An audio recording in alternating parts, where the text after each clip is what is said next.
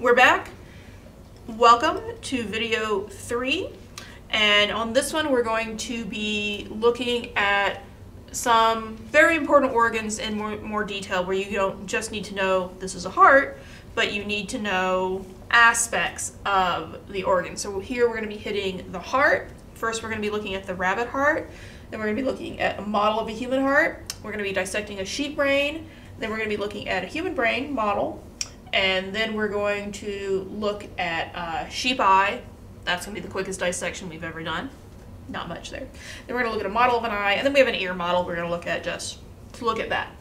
And we'll go over everything that you need to know for these. So first of all, this is the rabbit heart. You can see, because they're nice color coded, again, we got the red latex in the aorta. This is going out, and we got the blue latex in where we have the vena cavas coming together. And so then, we have the 4 main chambers of the heart. These are your atria, and then we have the right and left ventricle. So this is, let's put it here, right and left ventricle. So the bigger one is going to be, there we go, put it like that. The bigger one that is sending all of the blood flow to the body, that is the left ventricle. And then the one that is sending blood to just the lungs, that is the right ventricle. And so we're going to open these up. Where'd my scalpel go? There it is. So, and we open this up. We're just going to kind of cut like this. And the rabbit heart is not going to be the easiest thing to look at, because what we're going to see is we're going to be full of latex. So we're not going to spend too much time here, but there you can see the very thick walls of that ventricle. And we're going to compare it to the not as thick walls of this ventricle. And so again, think about it, you're in the body, and I got to remember which is my left and which is my right, but go with the left ventricle. This is the thick walls, because again, the left ventricle has to send the blood throughout the entire body. The right ventricle, well, just has to send it to the lungs. Lungs are going to be right here. If you remember, the heart is between the lungs and the thoracic cavity, so there's not a very long trip to go to the lungs. There's a pretty big trip to go around the entire body. And then you have your atria up here. I'll just cut through them a little bit. They're very thin walled though, because they're just sending, all they're doing is sending the blood from here to their corresponding ventricle. So again, the way to really tell, even if you maybe can't tell left from right that well, or everything's kind of moved around and you're not sure which is the front, which is the back, the thicker walls of a ventricle, that's going to be your left ventricle, that's sending the blood out through the body. The right ventricle is the really thin walls. So I think that's about it for the actual rabbit heart. So now we're going to really just show you the same things, bigger and cleaner, in this model of the human heart. So here, human heart model. So use my somewhat clean pointer. So we have the aorta coming out here, and so this is the aorta that becomes the descending aorta here. So this is coming out, sending blood to the body. We're going to have these branches come off that are going to send blood to the head and the arms, and then this goes down to serve the rest of the body. I'm just going to take that off because it's going to continually get in the way if it's on there. Here we have the superior or the anterior vena cava coming in. Here is where the inferior or posterior vena cava, where quadruped is coming in. And this is the pulmonary. So we got the pulmonary circulation here. So now, pulmonary artery, pulmonary vein. Now, remember, arteries, we think of arteries as carrying the oxygenated blood and veins as carrying the deoxygenated blood. that falls apart when you're talking about the lungs. Arteries carry blood away from the heart. And if it's going to the lungs, that's deoxygenated blood. Veins carry blood to the heart. And if that's coming from the lungs, that's going to be oxygenated blood. So keep that in mind. So now we look here and we have our atria and we have our ventricles. And we're going to take this front plate off and we'll see, the sizes of these different chambers. And this is one thing this is a nice model. It's not the best model, and the one way it's not the best model is the size of the muscular walls here to let you see what's happening here in the left ventricle. These walls should be much thicker. You shouldn't have as much space as you have, but it is what it is. So we have our left ventricle, we have our right. So here, we'll take this off too, and we'll take this. This will be going on and off as we kind of walk our way through. So blood will come in. Blood will come in here. We're going to go into, actually no, that's right, this is where this whole, took it off already? I don't know where it's going. Okay, blood's coming in here, or blood is coming from back here, and it's going to go into the right atrium.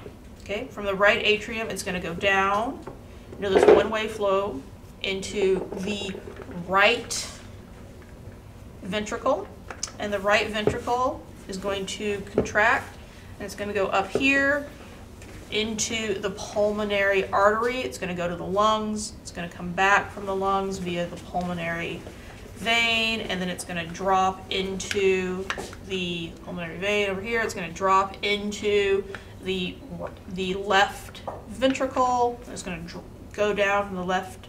It's going to go into the left atrium. It's going to go to the left atrium, drop down into the left ventricle. Then it'll go out and get passed through the entire body through, here we go. Yeah, that's right. This is where the aorta is coming out on this model. Now, I went over that pretty quickly because we're going to go through that in lecture again with a bunch of slides, step by step by step. So, this is supplementary. That's probably already going to be out when this video is out, or maybe not, but everything will be out by the time, you're tested on any of this. So the parts that you might need to know, there might be photos on your lab exam, is things that you should know on this heart model is that this is the aorta. You don't need to know specifically this is the ascending aorta or anything. You just need to know this is the aorta, and this is taking blood out to the body. This is the pulmonary artery. This is taking deoxygenated blood to the lungs where it would be oxygenated. This is, where the vena cavas are coming. This is the superior or anterior vena cava, bringing blood back to the heart. This is where the pulmonary veins are taking oxygenated blood back into the heart. This is the left atrium, the right atrium, left ventricle, right ventricle, especially if I take this plate off, left ventricle, right ventricle, and if we flip it over, here's your inferior vena cava, and here are your cardiac arteries and veins themselves. And again, as we'll talk about in lecture, these are a lot of people, when they hear about blockages and everything, they think something's blocked inside the heart. No, the pressure is so high in the heart. That's not what's happening. It's not like you're going to have a lot of blockages here. You may, but you're really working at it if you're doing that. These are the blood vessels that get blocked, and it's blood flow to your heart itself, because this cardiac muscle here needs oxygen as well, and the blood inside is flowing way, way too quickly to have any diffusion occur. So that, again, that's an overview of the heart structures. Again, I went through that pretty quickly because the lecture exam is also going through that. Not the lecture exam, the lecture PowerPoints. The lecture exam will hit it too. It'll be hit everywhere.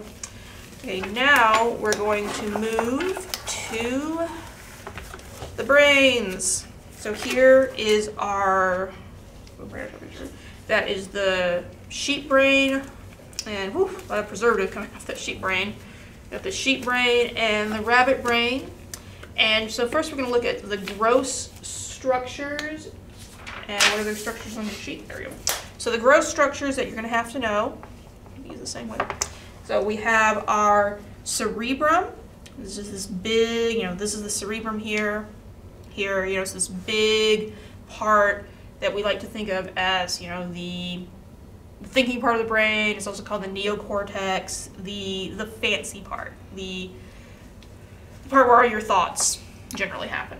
And then we have the cerebellum, which is posterior to here, and you know, the name kind of means little cerebrum, but it's not actually an outpocketing of the cerebrum, it's an outpocketing of the brainstem itself. So you can see here, we push the sheep brain down, the cerebellum is not connected to the cerebrum, and you can see the same thing for the rabbit brain.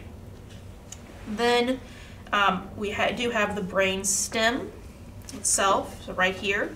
So, you know, we have the, you know, in the neocortex, the cerebrum, and then the brain stem, and this is what is going to smoothly just go right into the spinal cord. It's not as well, we don't have as much of it here on the rabbit, but it's the same thing. You know, brain stem right here, spinal cord would come out very smooth. We don't really see really good olfactory bulbs on, oh, there they are. We do have the olfactory bulbs here. So much olfactory bulbs there. So this sheep brain has already been kind of, it's had most of the protective covering taken off, so just here. Normally there is heavy coating on there, the duramata, which is this really dense connective tissue that covers the brain and protects it. It's not on this one. We do have a bit of the arachna and pia mater here, and again, these are things that are covered a little bit in lecture, but don't worry about it. We're not really going to hit those. But dividing the hemisphere here, because again, we have our two hemispheres of the cerebrum, and the olfactory bulbs right here. There we go. I can partition out the olfactory bulbs. This one's damaged, this one's not. This is just cranial nerve 1. You know, this is the sense of smell right here, and then we'll have the optic nerve here. So there we go. The cranial nerve 2, the optic nerve is right underneath here. You can see those a little bit. Not great. There will be better photos on your lab exam, probably off the model because the model looks really good. But here you can see cranial nerve 2 right here on the little tiny rabbit brain. Now, the rabbit brain is pretty smooth. The sheep brain is wrinkly. What are all these wrinkles? Well, these wrinkles are the sulci. So here, you have the sulci and the gyri of the brain, individual sulcus and gyrus, plural sulci and gyri. And what these are is this is going to give some more surface area to the brain, because cell bodies of neurons are where all the processing happens. Like, that is, the more cell bodies you have, the kind of more things you can do, to put it very, very simply. And it turns out cell bodies can only really be on the external surface of the brain. So as you get bigger and bigger and bigger, you want more and more surface area. So one way to do that is to get wrinkly. And here I'll just cut through this brain. Cuts really, really easily. And you can see here I'll finish cutting, that, you know, this gray matter, which is the cell bodies, you know, this doesn't go through the entire inside of the brain. We have all this white space here. That's the axons, that's the tails of the cell bodies. So these wrinkles that we have here gives the brain more surface area, and the wrinkles don't go that deep in the sheep. But the human brain is super wrinkly. Other really wrinkly brains, dolphins, you just get a lot of neurons in there. Other brain structures you need to know. First of all, you need to know these are brains. You know, so we talked about, you know, cerebrum, cerebellum, brainstem. Here, this is fun to say, medulla oblongata, you know, structure on the brainstem. And yeah, look at my list here. Different lobes, kind of hard to see in the sheep. I'm gonna wait to go over different lobes in the model. So I guess get to the model. There's not much to really talk about with the sheep brain. Yeah, cut it in half. There we go. So that's one. It's a more fun dissection to do in person. Okay, so now we have this really, really nice human brain model to kind of show you some of the same things we were talking about. So the human brain, very different. The sheep brain in kind of your gross organization, maybe? Actually, it's not. It looks different, but a lot of that is just due to how the brain has this flexion. So here you can see it looks like our brainstem goes down, you know, ventrally from the brain, and the sheep brain went out that way. Well, we're bipeds, and our foramen magnum, that's the hole in the skull where the spinal cord comes out, it's at the bottom of our skull. Sheep's is at the back. So the human brain in development develops a flexion, a bend, and that's why it looks very different. But it's the same basic organization as the sheep brain. So we have our cerebrum, our cerebellum, and then we have our brain stem here, and you know, medulla oblongata is this structure on the brain stem. We have all these sulci, all these gyri here. We have this is the olfactory bulbs, which are very small in humans. We have cranial nerve 2, the optic one. This is going to go out to the eyes. Here's the pituitary. Here's all these different cranial nerves. You don't have to know the different cranial nerves. If you take A&P, you will more than have to know all the different cranial nerves, so we'll leave it for that. The different lobes, parietal lobe, frontal lobe, occipital lobe, temporal lobe. You know, those are the major ones. Cool thing about this model is, again, we take the brain in half. We see some structures on the inside. So here's the corpus callosum, you know, that unites the left and the right hemisphere. Here is the arbor vitae, which is basically this tree-looking like thing that's inside the cerebellum.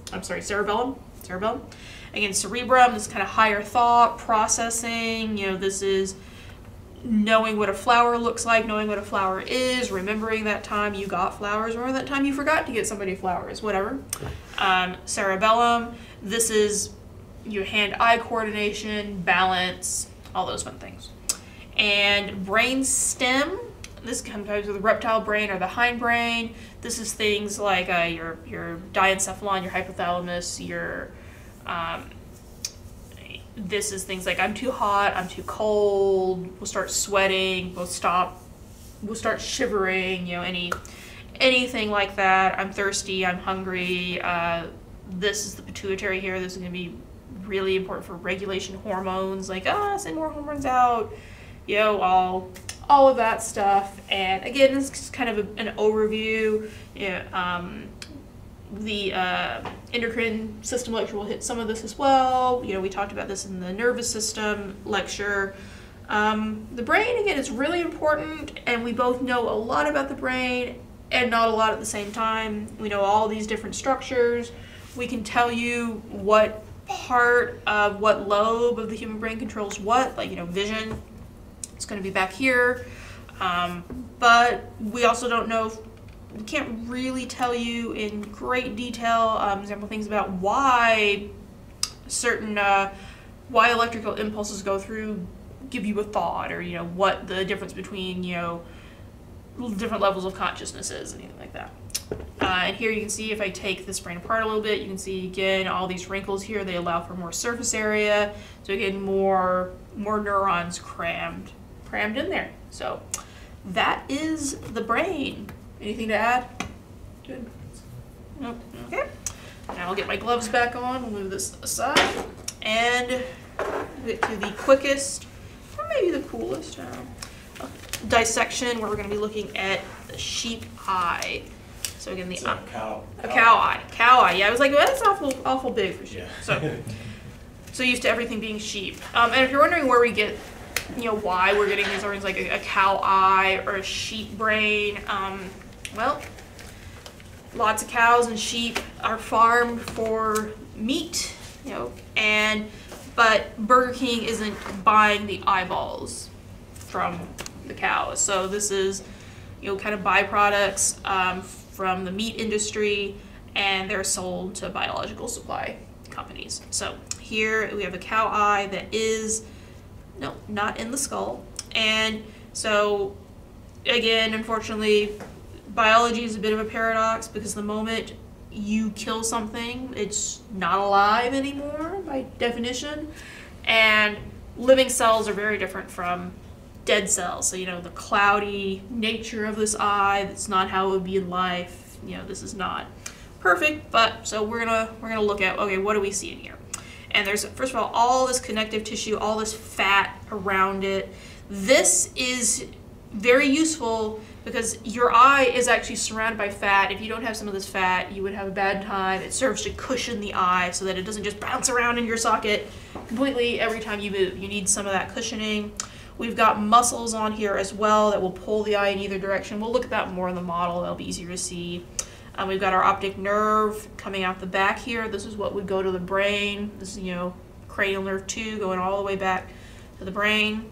But I'm going to just kind of, and here you can see how much a closed system this still is, because, you know, I can press on this and make the eye pulsate a little bit. This has a lot of the tension. It's got a lot of tension in there. It's got a lot of fluids, pressure, and it's very important that you have just the right amount of pressure in your eye. If you have too much, that's one reason you ever go to the eye doctor and do that little puff of air there. They're basically testing how your eye's pressure. Too little can cause bad things to happen. Too much can cause bad things to happen. Too much is more common than too little. That can cause glaucoma. Basically, part of your retina is dying because they can't get blood. So we're just going to cut through here. I want to make some icky noises as we do, and clear away some of this. And we're gonna, so here is the white part, the iris sclera. This is the cornea, and we're gonna cut right through there. And we'll open this up. And we've got this liquids coming out, the aqueous humor. And there we go. Okay, if we open up the eye, I can see you in there. Okay, we'll cut a little bit more this way to give us a better opening. Okay, what we see in here is, come on, let go. Yeah, the connective tissue on the eye, very, very firm, because that's what it has to do its job. Okay, so here, see in the eye, first of all, I'll take this out. This is the lens. So here's the lens of the cow eye. This is what the light went through and was focused on the back of the eye. And here we can see this kind of reflective bit in there. So we'll have, you know, we have the retina and we have the blood vessels. And that's the eye. I mean, there is not too much there. Here, we'll take this out here. Here's the, I was giving the blood, there we go. See this reflective bit there? That's chock full of rods and cones, and this Dipedium lucium, non-human, or not, a lot of non-primate animals have kind of a more reflective surface in the back of the eye than we do. This is why their eyes will shine in the dark. This is what it's kind of shining off of. And if we open this up a little bit more, actually I'll cut this way. Better view of this angle. You can see there is the iris, the back of the iris, and that is what controls, and we see muscles there, which are controlling the aperture of the iris and how much light would get in there or not. Because that's all the eye is a way to get light from the outside. And again, this is very clouded over because it's dead. The cornea is clouded. But you know, as light gets in there and the photoreceptive cells here, it causes a conformation change in the rhodopsins that are inside all of those rods and cone cells, you know, from, you know, their cis-trans configuration. And there we go. That's how animals see. It's very complicated and very simple at the same time. So it's a cool dissection, quick dissection. That's how a lot of the nervous system is, because again, it's very elegant, very simple at the same time. It's very cool too. Here you can see how the different amounts of cells on the back of there. And cows can see colors. They can't see as many colors as we can, but they can see colors, and basically the lighter areas are probably more one cell type than the other. So there we go. Now that's all the dissections, but we got some models, and the camera might need to move for the eyeball because I'm not sure I can lay the eye down without it falling apart.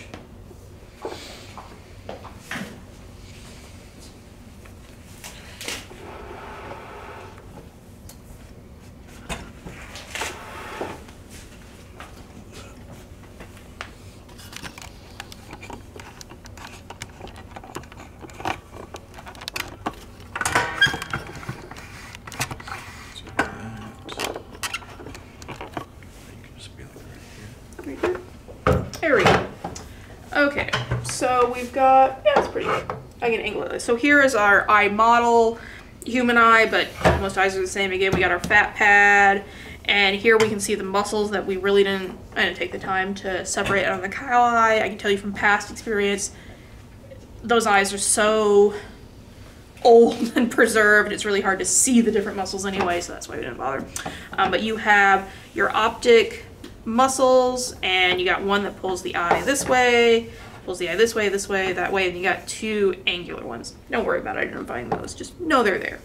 And so the different structures, you have your scleria, that's the connective tissue all around the eye. Then you have your clear cornea up there, and then of course you have your optic nerve coming out the back.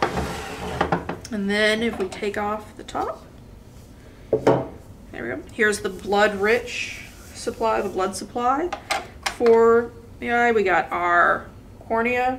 There, take the cornea off. Here we can see the iris. And again, this is what your pupil opens and closes based on your muscular constriction to allow light in there.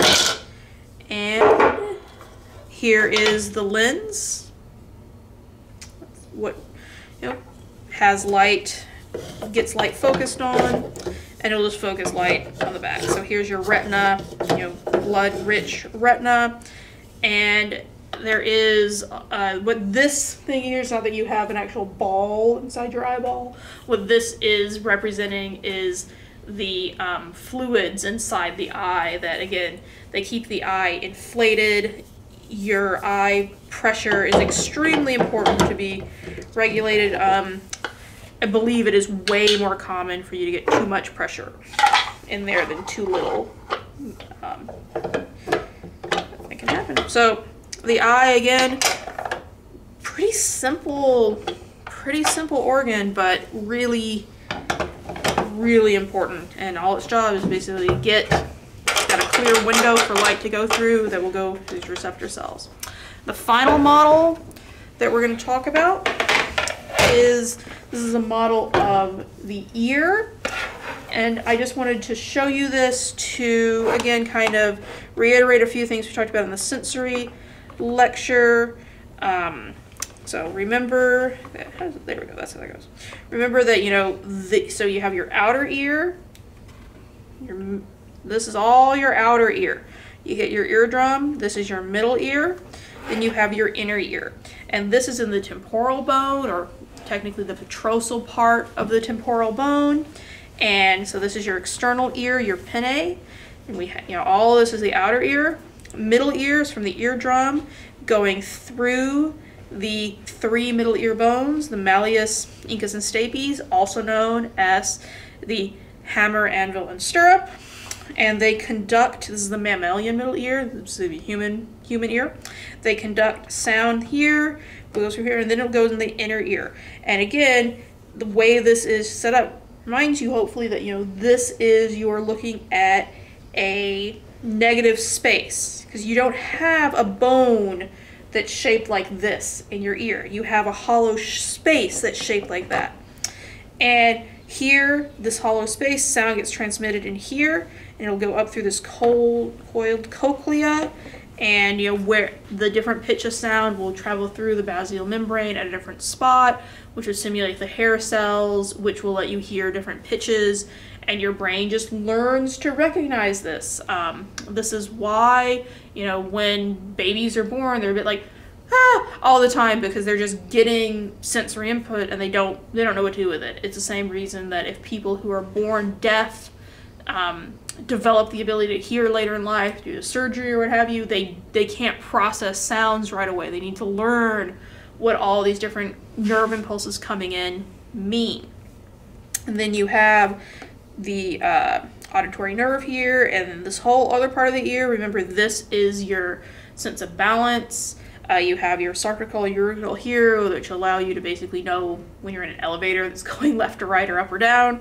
And then you have your 3 semicircular canals, and these will allow for you to know kind of how you're moving in space. And again, this is why you get dizzy if you spin around in circles and stop, because the fluid is still moving in here, but your eyes say, no, you're standing still. So that is an overview of the ear. So there we went over heart, went over brain, and then we hit a couple of the sensory organs, and that is it. So that is your virtual laboratory exploration. I know it is not a complete replacement of doing the stuff in lab. Like, it'd be really cool to be able to, you know, open the eye yourself, because there's some stuff that you're just not gonna see as well. You're not gonna know how resistant some things were. You're not gonna know the exact nature, but we're doing our best. And that's it. Email me if you have any questions about anything, and have a good one.